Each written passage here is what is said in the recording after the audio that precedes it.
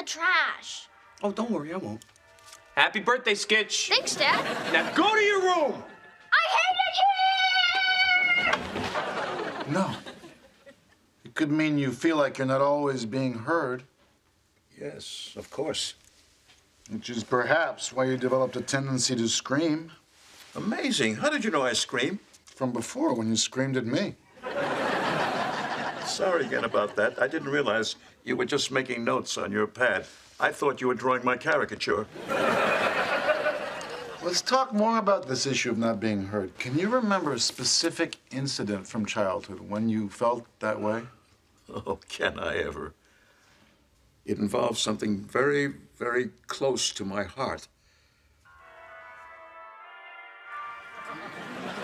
Hey, Arthur, do those dumb things even work?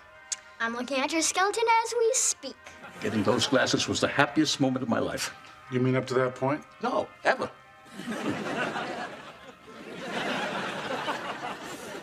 Hey, Arthur, I thought Dad says you couldn't have those. Where did you get the money, anyhow? Don't tell him. I want it pitching pennies against Whitey Dugan. Damn. Hi, Dad. Hey there, Skitchy. How's it going? Good. Hi, Dad. Arthur? Say, what's on your head? These are just my regular glasses. Really? They always have those spirally circled things on the lenses? Sure. Don't lie to me, boy. I can check with your optometrist. They're X-ray glasses. He bought them with the money he won pitching pennies. What? Et tu, Skitch. I thought I told you any money you win pitching pennies goes right to Skitchy's college fund, huh? There was just 15 cents, Dad. Please, Dad, don't throw them in the trash. Oh, don't worry, I won't. Happy birthday, Skitch. Thanks, Dad. Now go to your room. I hate it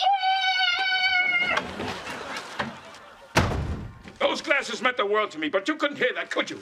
Instead, you had to give them to Skitch, your beloved, your golden boy. Skitch is a smart kid. He's going places. He's going to be arrested 9 times for stealing women's shoes. Hey, you want to join yourself in that bedroom? You can't intimidate me anymore, Dad. Get back here. You want a piece of me? You're going to have to come through my psychiatrist. Ooh, what have we here? Big, fancy Park Avenue head shrinker, huh? What's the matter? Couldn't make it as a real doctor? I'm just here to observe. Oh, are you, Mary? Let's get out of here.